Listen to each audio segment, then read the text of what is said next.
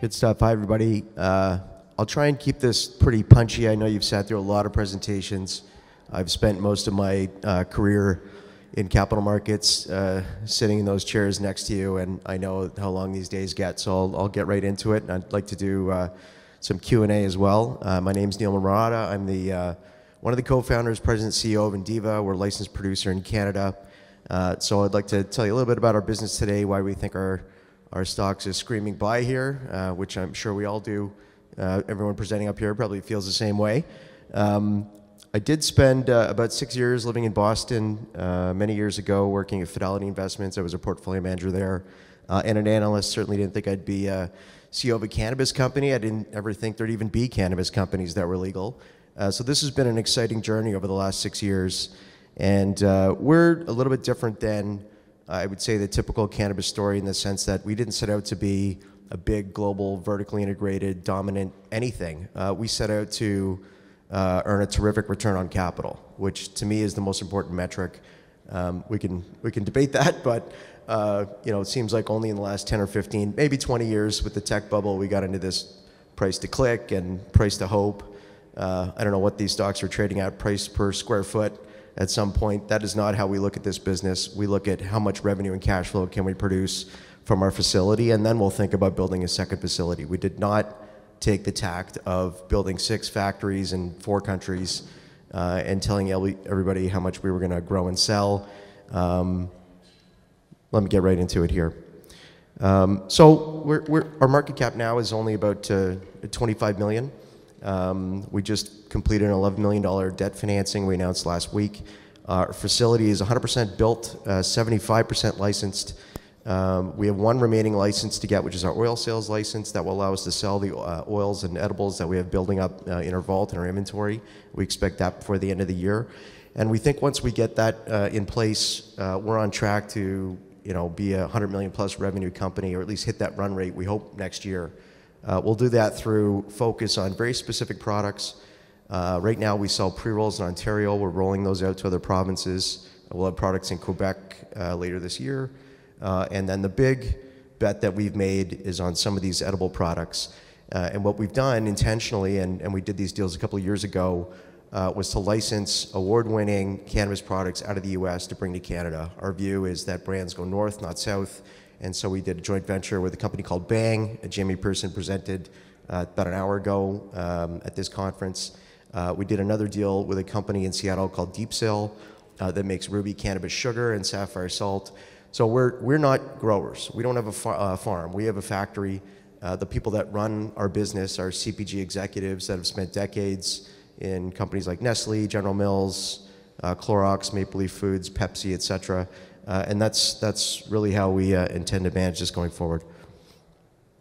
I'll skip through some of these text-dense slides. We are really bullish on edibles, particularly in Canada. The illicit market in Canada grows pretty good flower. We grow pretty good flower too, but it's the least differentiated product. When you go on the OCS website, there's over 100 SKUs of what I affectionately call who cares weed in a bag. That is not where we want to play.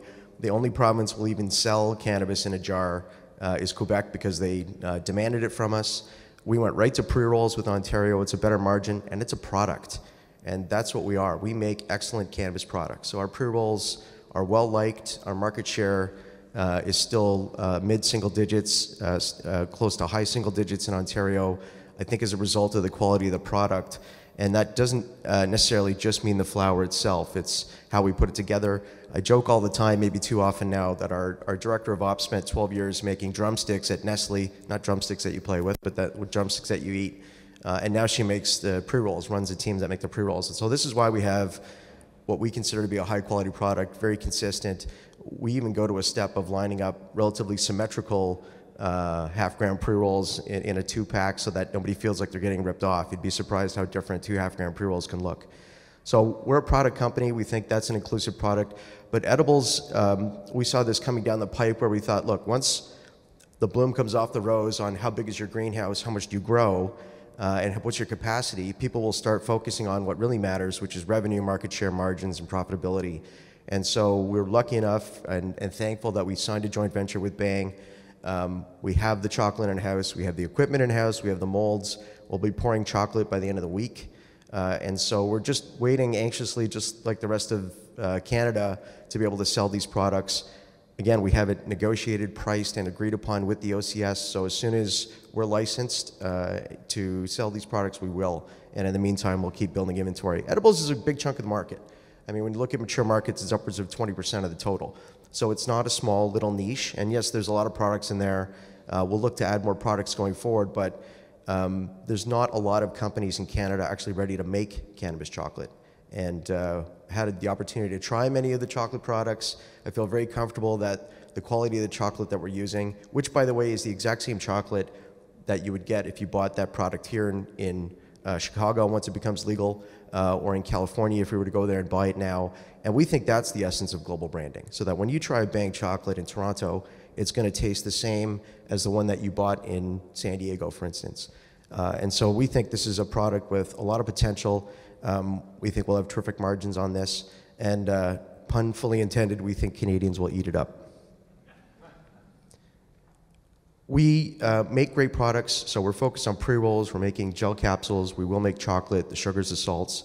We're building a very large extractor at our facility, not necessarily because we want to compete with the Valens and Metafarms of the world. We're clients of them, so similar to what Everett said in his presentation today, it's sort of complementary. But it's a big extraction system. We do have a deal with TerraSend to do some extraction for them. We have a lot of people knocking on our door, particularly with hemp right now, looking for a place to extract the CBD. So we're not sort of following this dogma that either you're a brand or you're a co-pack. We think you can do both. So we announced a deal earlier this week with the Supreme Cannabis Company. Many of you may have tried their products or know the company, to make pre-rolls for them. That's a very profitable business for us. So we're very excited to get that going.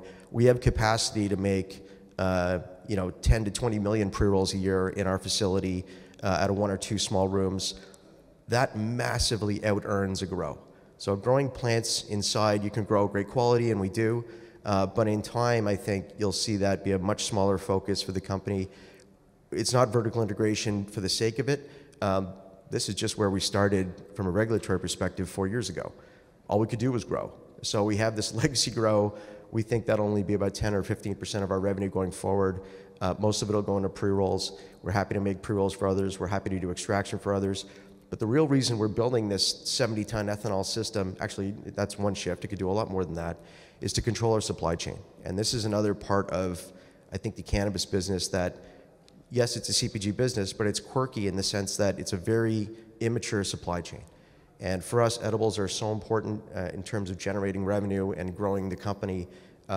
We don't want to be at the back of the line waiting for product. We don't want to run out of distillate. I think in maybe 2 to 5 years, I don't know what the time frame will be, we'll probably be swimming in flour and swimming in distillate. We'll have a very mature supply chain. That's a different story. By then, we'll have massively out-earned the capital put into the extractor, but we won't be sitting around waiting to be able to participate in the market. This chart also shows something we don't talk about too often, but we think it's very interesting.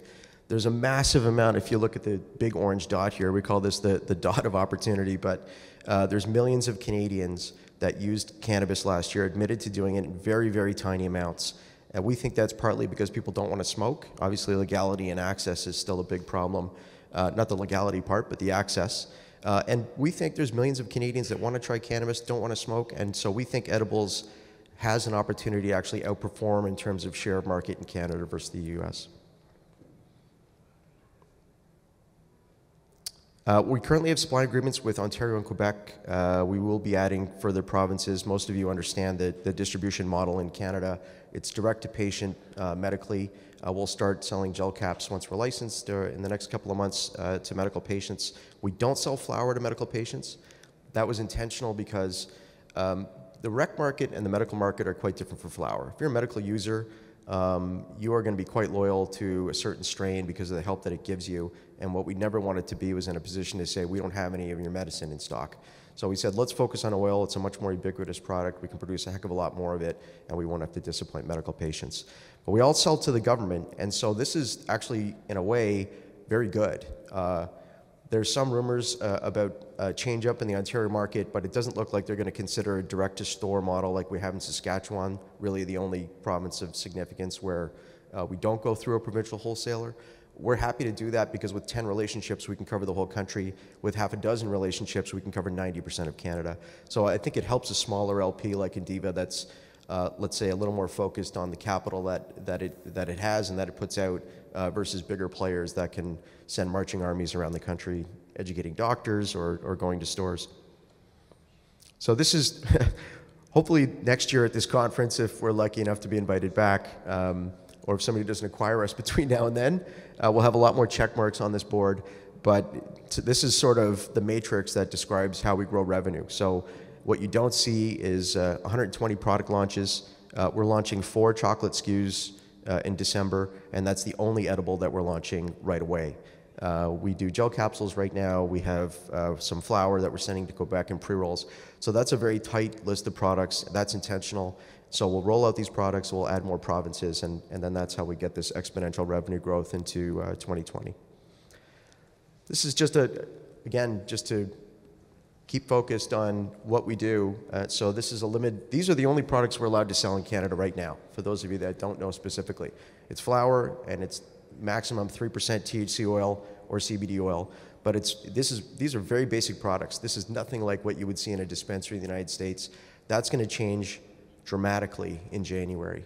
And then I would say that in 1 or 2 years' time, I think you'll see hundreds and hundreds of different kinds of products on the shelves. These are the products, some examples of what we licensed. This is absolutely the most boring packaging you'll ever see in your life, but it is compliant. And the good news is that we all play by the same rules. So, 90% of the real estate and all of the primary colors generally belong to the government, not to us. But we're really happy to be partnered with a company like Bang. As a finance guy, using the term loosely, I don't like science experiments. So, when I hear about other bigger companies saying, yeah, we're making chocolate, but, we're sort of fiddling with the formulations, we don't think we have it right yet, I'm absolutely sleeping terrifically at night knowing I don't have to figure out formulations. Scott Van Rixel from Bang is a real pioneer and visionary in this industry.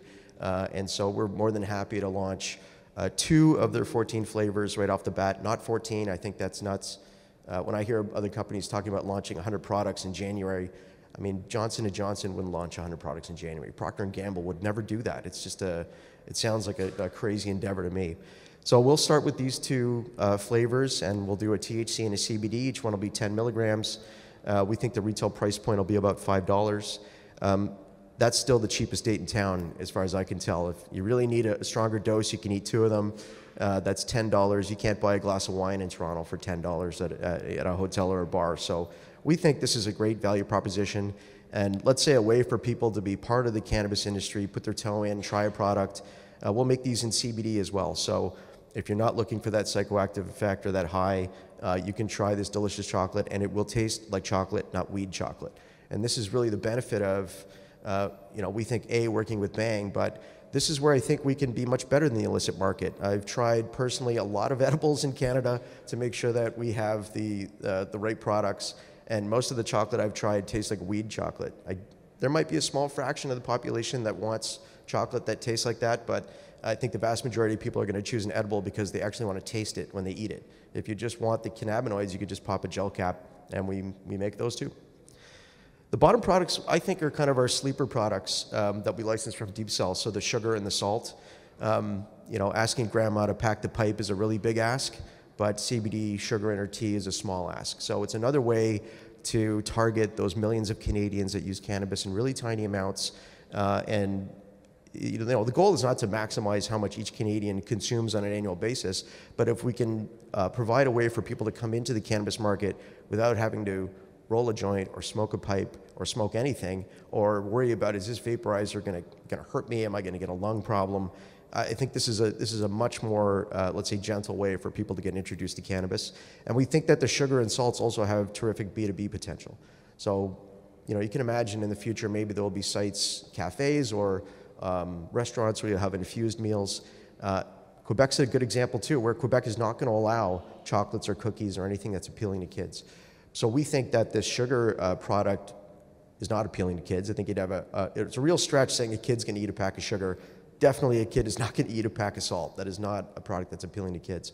So we think in that province, and there's upwards of 6 million people in Quebec, we think a lot of people are going to make their own. And so if you don't have to decarboxylate your cannabis in the oven and stink up your house, if you can just put sugar into your recipe, we think that's a real easy way for people to use the product. Not going to spend too much time in this slide. I talked a little bit about it, but most of these folks have enough gray hair that we're in good hands and have spent a lot of time in CPG industries. So we're in good shape. This is a rendering of what we hope our farm gate store will look like at the front of our facility. And this is sort of a layout of our facility. And how we look at this 40,000 square feet is, how do we maximize revenue and cash flow from this building? In Canada, the license is very much tied to the address. We do own the land and building. If there came a time where we needed and wanted to expand, we could buy neighboring property and expand the site. So we're not landlocked or anything of this nature, but we think we can do over 100 million of revenue just out of this building. And what I'd point out is that when you see all these flower rooms, taking 10 to 15,000 square feet, I can generate more revenue out of one of these smaller processing rooms on the left than I can from all of those flower rooms. That's not to say that we don't respect the plant or love the plant. I think it's just we're interested in providing a return on capital to shareholders. Insiders own about 20% of the company. My family and I have invested a couple million of our own money into this. So this is really our focus, not about, of course we're building a brand just like everybody else, but it's not for the sake of building a brand, it's to generate that return. So that's it. I'm happy to take some questions. Mm-hmm. Yeah. So you have 2 provinces that have already made agreements with you. How many outlets will that give you, and how soon do you think you'll have agreements with the rest of the provinces? I'm sure everyone heard that with the mic. So the question was how many? All right. Yeah, so 2 provinces have made agreements with you. Mm-hmm. How many outlets does that give you to actually sell your products? And when will you have outlets? agreements with the rest of the products? So you say outlets? Yes. Yeah, unfortunately, in terms of stores, Quebec and Ontario only have about 25 stores each right now, which is a pathetic number. That will change. The LCBO is our provincial liquor control board. There are 800 liquor stores in Ontario and only 25 cannabis stores. So if you want an idea of where that's going to go, I would say, you'll see there's another 50 stores that got licensed that should open soon in Ontario. Ontario has the most revenue of all the provinces, even with just those 25 stores. So, it is what it is, but I would expect those store counts. Alberta has 300 stores, by example. So, look, I think it's the only game in town. A lot of people still buy online, roughly 20% of the revenue, but we would expect those store counts to go up a lot.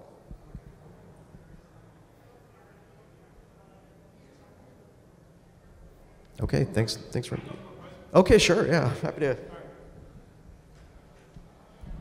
That packaging is hideous. I know you can't do anything about it now, but is the industry working to change that, to maybe have more improved packaging and stuff? I think the short answer is yes, but there's a much longer answer to it, which is, look, I don't think branding is about pretty boxes. What I would say, though, is if you look at our pre-roll packaging on the left, it's all cardboard. So the feedback that we've gotten from consumers, maybe less so from marketing folks, but from consumers is there's just way too much packaging for 1 or 2 grams of cannabis, and there's too much plastic. So what we've done is gone with an all basically paper box, so at least you can recycle it. Yes, it's wrapped in a little bit of cellophane, but I've seen packaging that have these big, huge plastic boxes, and there's a couple of popcorn buds bouncing around in there. It's not attractive at all. We're constantly trying to improve what we do. The other side of the coin, though, just pragmatically, again, as a finance guy, everyone has been used to buying cannabis in a Ziploc bag.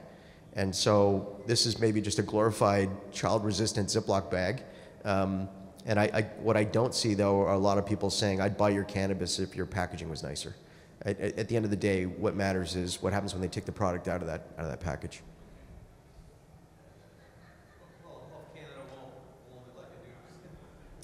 Yeah. Yeah, and I would argue that it's the same rules for everybody. So it's another example of, we've only invested about $55 million of total capital into this. not 550. If I had raised $5 billion, I'd probably sleep a little better at night, but I would then have the pressure of trying to earn a return on $5 billion. I mean, if the Canadian market is $10 billion of total retail top-line revenue and half of that is wholesale, I'm not sure you can earn any kind of return on $5 billion of capital just in Canada. It can't be done. It's just not big enough.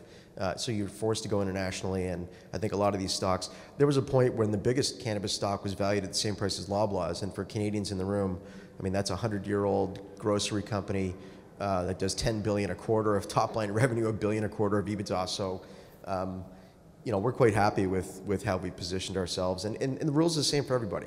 So if you had all this extra capital lying around, you could invest in all kinds of fancy whiz-bang packaging, and maybe that would help improve your, let's say, your sales on the margin. But we're in the same boat as everybody else. Yeah, we just closed an $11 million debt financing, so we feel like we're good.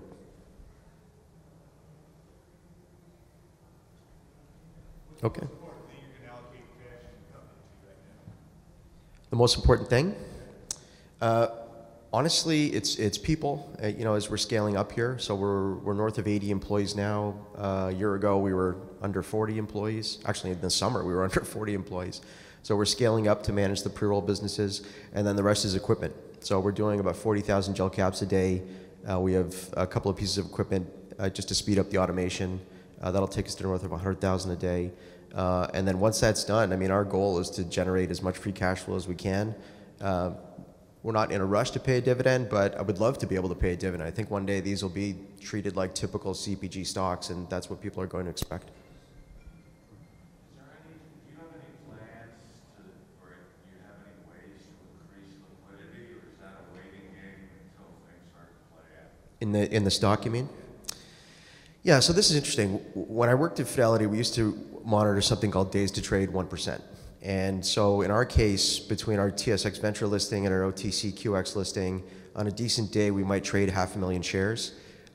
We have 84 million shares out. Our float's about, I don't know, 60 million shares. So we're trading almost 1% of that float on a daily basis. The issue is that we're microcap with a 25 million market cap, so there's only so much dollar liquidity you're going to get. But in terms of most of the... yeah, I mean, it's not bad. It trades pretty well on the OTCQX as well. Yeah, most of it is in Canada, you're right, but I would say relative to the size of the company, liquidity could be worse. There's a lot of microcaps that I've seen, owned, and traded in the past in my career where they trade by appointment. Some of them don't even trade every day. So, I mean, on a good day, we might trade upwards of 1 million shares in Toronto and in the US combined, and that's a lot of stock on a small company. Okay, I think I've gone over. Thanks, everybody.